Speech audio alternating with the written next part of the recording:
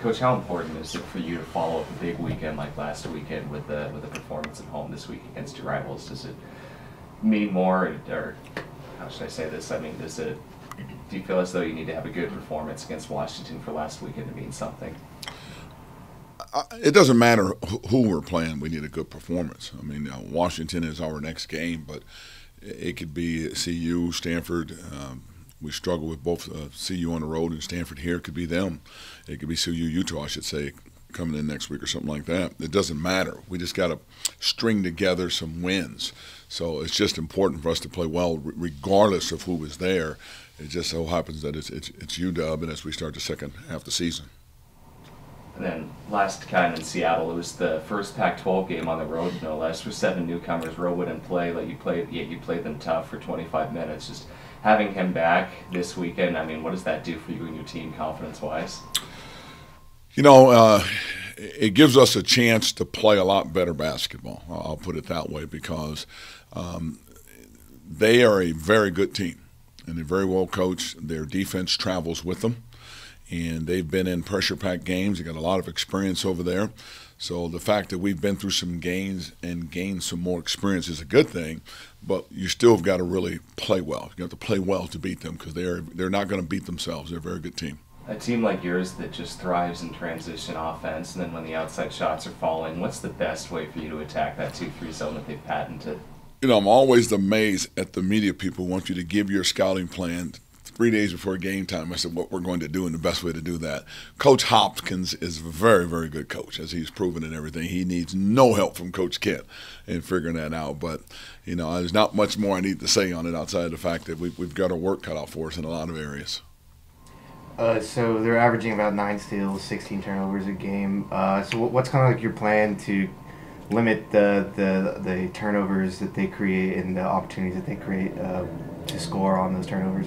First of all, just don't turn the ball over.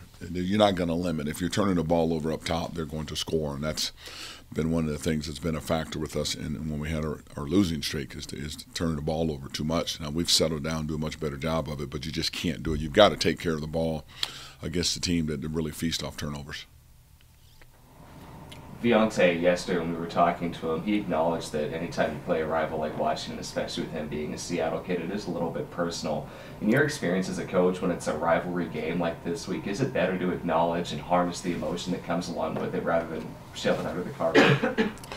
You know, in the old days, when rivalries were really rival games and everything, they were so doggone competitive. And in this day and age, when players with AAU basketball, and everybody competing against each other every summer, and some of these guys playing on the same team, and they know each other during the summers before they come to college.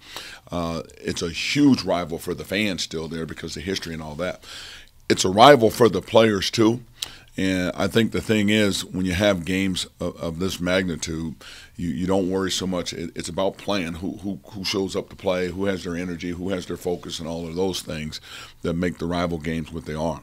And they've had their opportunity to beat us a few times when we've not had our focus there. And if we don't have our focus there this time, they're going to beat us this time. So we need to make sure we have our focus where it needs to be.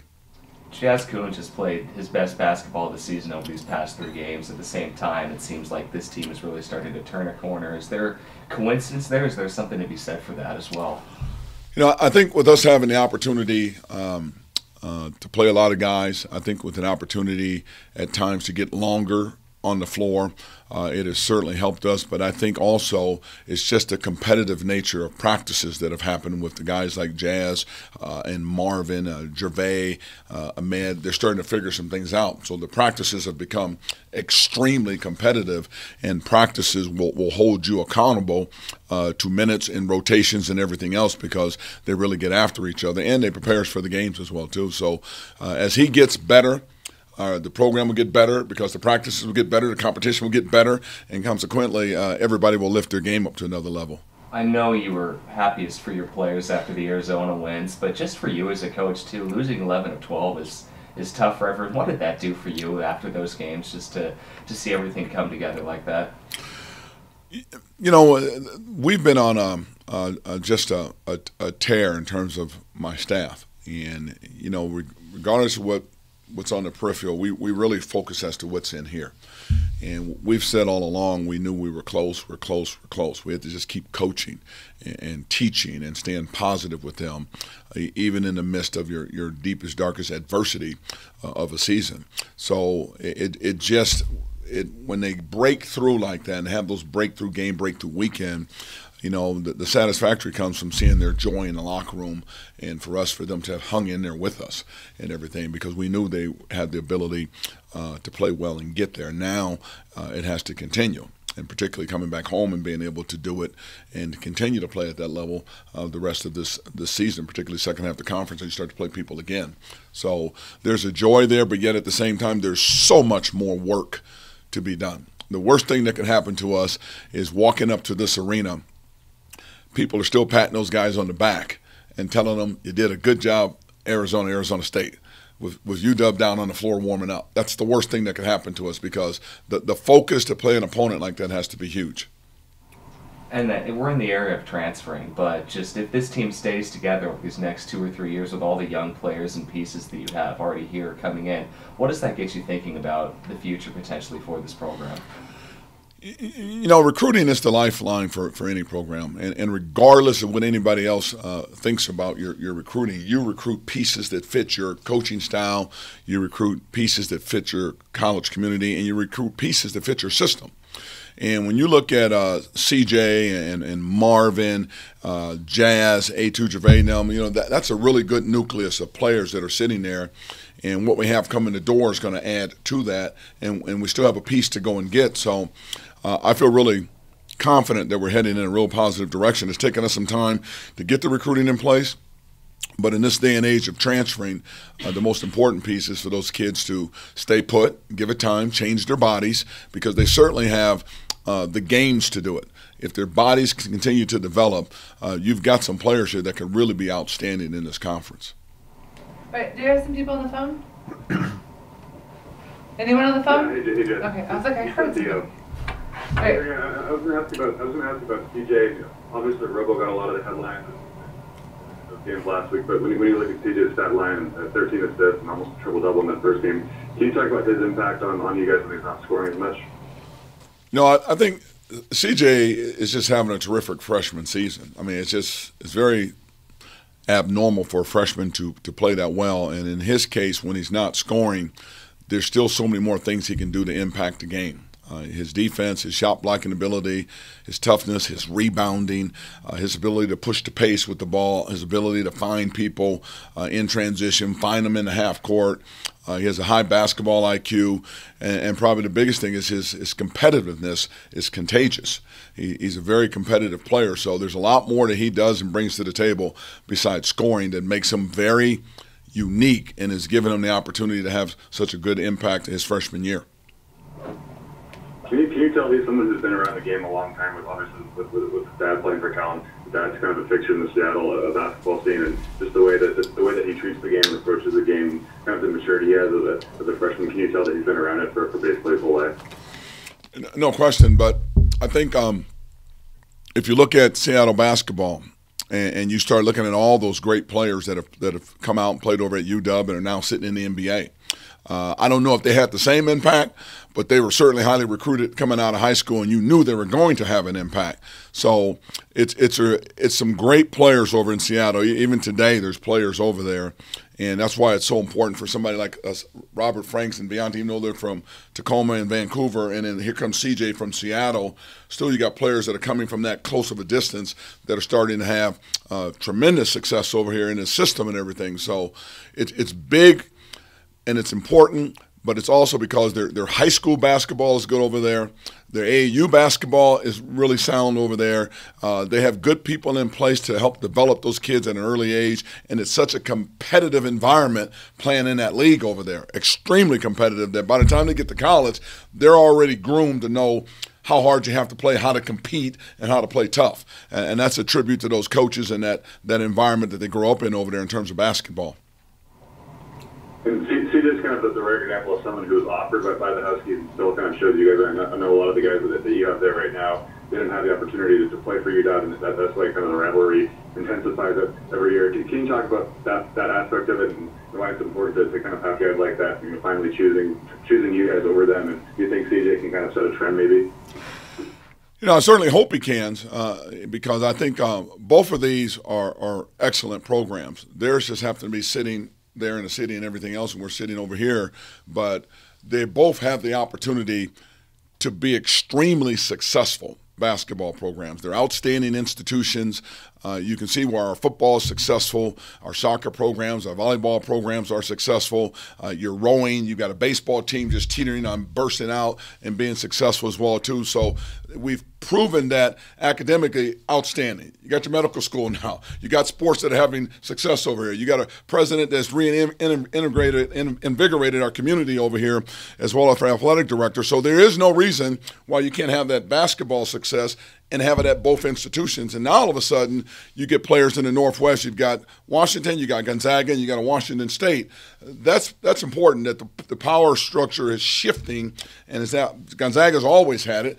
UW has had it the last couple of years, and we're kind of that school that's been teetering with it. If we can have success ourselves, then it just impacts so much stuff in terms of just recruiting and support and all of those things that we need. That's kind of the final piece for us.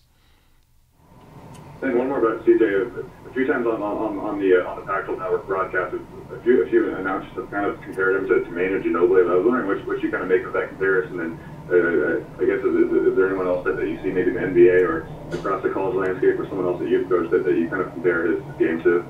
He has bigger hair than Ginobili. That would be a big difference between the two. Makes him a little bit taller than Ginobili, too. He might cut it off. He might be a little bit shorter, I understand. But still, I think CJ's bigger. I think he's a little bit more athletic, but Ginobili is one of the greatest players to play the game, coming from Europe and making such an impact in the NBA for so many years. That may not be a fair thing to say that he's at Ginobili status and all that. That's not him yet.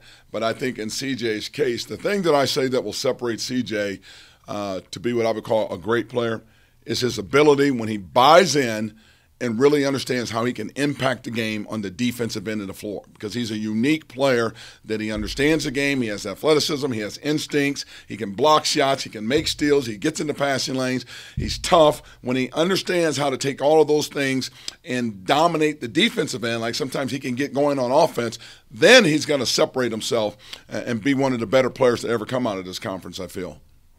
So speaking of dominating on defense, the Huskies, they got three players averaging double-figure scoring. I think they're averaging about 15, 16, 17 points a game.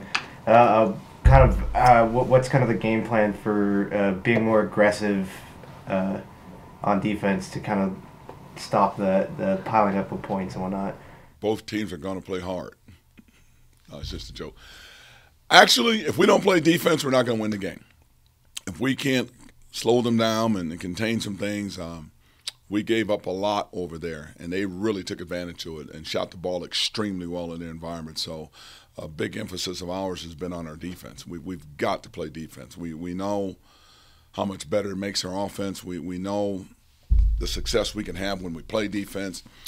We've seen a blueprint of that this past weekend that I'm hoping will carry over here at home with all of our students in the arena and everything, and we can get that energy level anywhere close to what we saw down at Arizona State. I think it's difficult to duplicate 12,000 plus at Arizona, but if we can get anything close to what we saw at Arizona State, that will help our defense, because it'll allow us to play with more energy, and sometimes that puts more pressure on your opponents too, to know they have to come in there now. There's a crowd and noise and energy sitting in the building as well. So I'm hoping those things all come to fruition for us, that our students are there, our energy's there, our defense is there, their energy is there in terms of the students too, and we kind of will feed off of each other throughout the course of the game.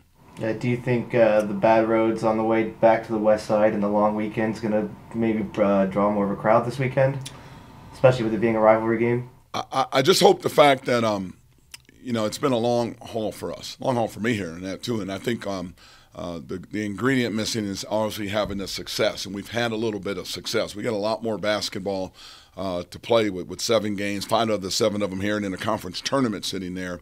And any success from this point on really will be enhanced if the students can get into the arena and help us. They can help us on defense. They can help us in transition. They can help us on offense with their confidence and everything. So they just become a big part of it. So with the snow here and the roads clear and only 2 or 3 blocks to come to the arena, I'm hoping they can make their way here, those students that are still here on campus and everything. So certainly Mother Nature would play a part in helping us this time around being here in Pullman.